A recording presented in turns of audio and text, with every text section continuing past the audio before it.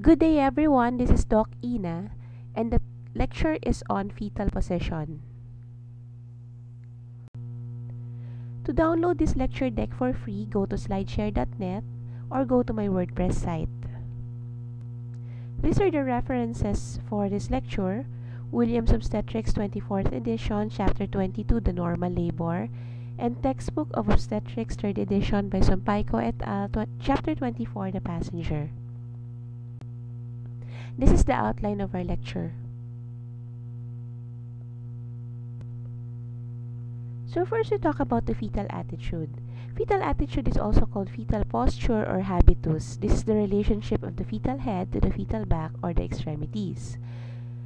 Now we have what we call universal flexion. So as a rule, the fetus forms an ovoid mass that corresponds roughly to the shape of the uterine cavity. Take a look at the picture at the right. And this is what we call universal flexion, where the fetus becomes folded or bent upon itself in such a manner that the back becomes markedly convex and the head is sharply flexed so that the chin is almost in contact with the chest. The thighs are also flexed over the abdomen and the legs are bent at the knees. So as I've mentioned, in a universal flexion posture, the fetal head is flexed, or with the chin coming in contact with the chest. However, in a fetus in face presentation, the head is extended or directed towards the fetal back.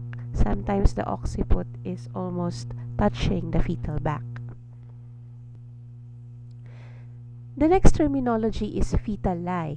This is the relationship of the long axis of the fetus to the long axis of the maternal abdomen. So in a fetus in longitudinal lie, the fetal axis is along the long axis of the maternal abdomen. However, in a fetus in transverse lie, the fetal axis is at right angles to the maternal axis. In a fetal oblique lie, the position of the fetus is slanting or oblique, or around 45 degrees to the maternal axis. So the next terminology is fetal presentation. This is the portion of the body of the fetus that is foremost within the birth canal or in closest proximity to it. It can be cephalic, breech, shoulder, or compound. In this picture, this fetus is in longitudinal lie and cephalic presentation or vertex presentation, because the head is foremost within the birth canal. In the next picture, we have a breech presentation because the breech is foremost within the birth canal. Under cephalic presentation, we have different types: the vertex, inciput, brow, and face. So in a vertex presentation, the occiput is presenting. In a sinciput presentation, the anterior fontanelle or the bregma is presenting. In a brow presentation, the fetal brow is presenting. And lastly, in a face presentation, the fetal face is presenting.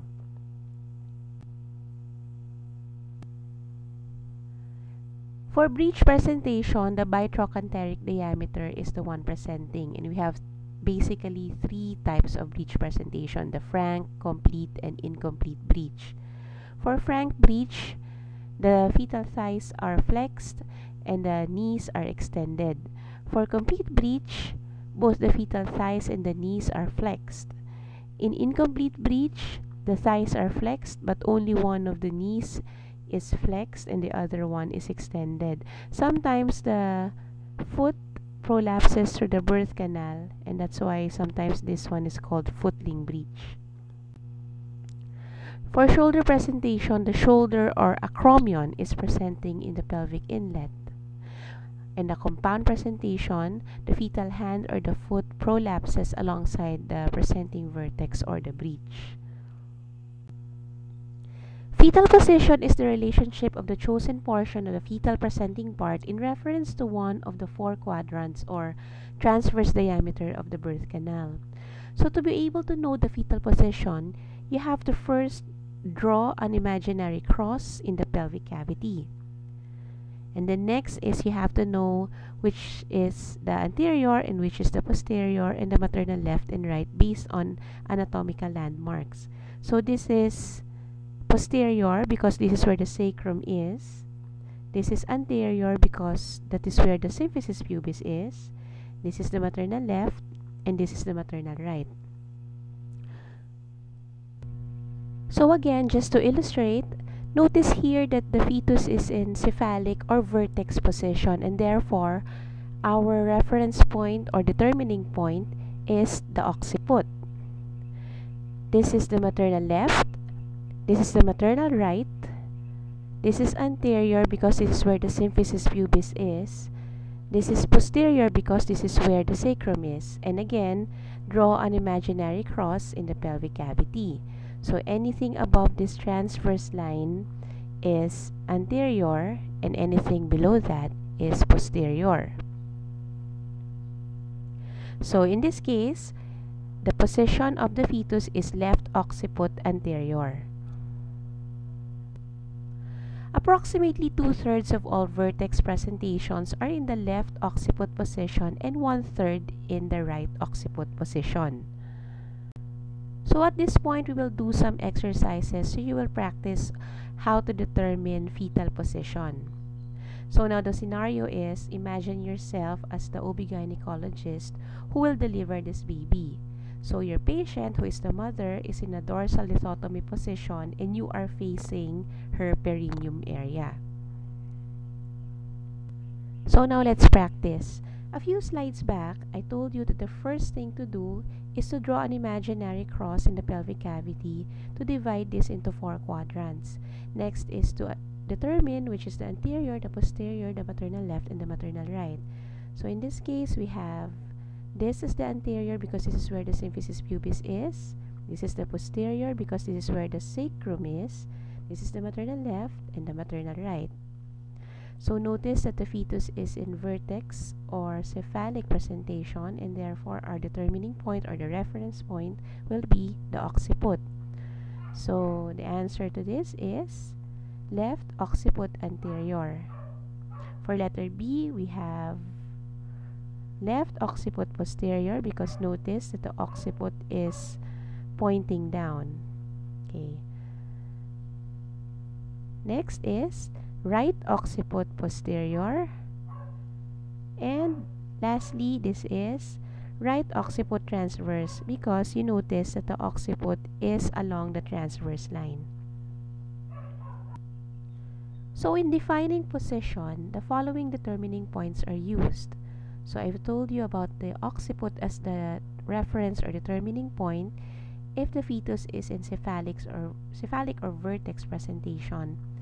Mentum or chin is the determining point for a face presentation, the sacrum if the fetus is in the breech presentation, and the acromion or scapula if the fetus is in shoulder presentation. Okay, let's do more exercises. Okay, so in this case, what is the fetal presentation? So notice that the fetus is in face presentation, and therefore our determining or reference point will be the chin or mentum. So in this case, we have left mentum anterior, right mentum anterior, right mentum posterior. And in the last case, we have a transverse lie, a fetus in a transverse lie with the shoulder presenting. So our reference point would be the shoulder or the acromion. So this is right dorsoacromion. Several methods can be used to diagnose fetal presentation and position. First is we do abdominal palpation or the Leopolds maneuvers, and then do a vaginal examination, auscultation, sonography or ultrasound, and rarely plain radiographs, computed tomography, or magnetic resonance imaging may be used. With the onset of labor and after cervical dilatation, the vertex presentations and their positions are recognized by palpation of the various fetal sutures and fontanelles. The face and the breech presentations are identified by palpation of the facial features and fetal sacrum. First, the examiner inserts 2 fingers into the vagina and the presenting part is found. Second, if the vertex is presenting, the fingers are directed posteriorly and then swept forward over the fetal head towards the maternal symphysis pubis. Next, the positions of the 2 fontanelles are ascertained. Fingers are passed to the most anterior extension of the sagittal suture, and the fontanelle encountered there is examined and identified. With a sweeping motion, the fingers pass along the suture to the other end of the head until the other fontanelle is felt and differentiated. Now for the last part of this lecture, I will teach you how to do Leopold's maneuvers. Leopold's maneuver is an abdominal exam to determine fetal presentation. So we have 4 Leopold's maneuver. The first is Leopold's maneuver 1 or LM1, which is also called the fundal grip. The uterine fundus is palpated to determine which fetal part is occupying the fundus. So if you feel a round and hard palpable part, then that would be the fetal head. And if you feel a large nodular mass in the uterine fundus, then that would be the fetal breech. So in this picture, LM1 is breech. Leopold's maneuver 2 or LM2 is also called the umbilical grip. This is palpation of the para-umbilical areas or the sides of the uterus to determine which side is the fetal back and which side are the fetal parts. So if you feel a hard, resistant, convex structure, that's the fetal back, or if you feel nodular or irregular small parts, those are the fetal small parts. So in this picture, fetal back is on the left side of the mother, or fetal back left. The Leopold's maneuver 3 or LM3 is also called the Paulik's grip. This is the suprapubic palpation using the thumb and fingers just above the symphysis pubis to determine fetal presentation and station. We want to know which fetal part is foremost in the birth canal. Now the differentiation between the head and the breech is made as in LM1. So in this picture, LM3 is cephalic. So the last maneuver is LM4 or Leopold's maneuver number 4, which is also called pelvic grip. This is palpation of the bilateral lower quadrants to determine engagement of the fetal presenting part. So if the fetal part is engaged, then the examiner's hands diverge, or if the fetal head is not engaged, then the examiner's hands converge. So in this picture, we report LM4 as fetus not engaged. LM4 is the only maneuver where you as the examiner face the maternal feet, because in the first 3 maneuvers, LM1 to LM3, you examine the patient facing the patient's head.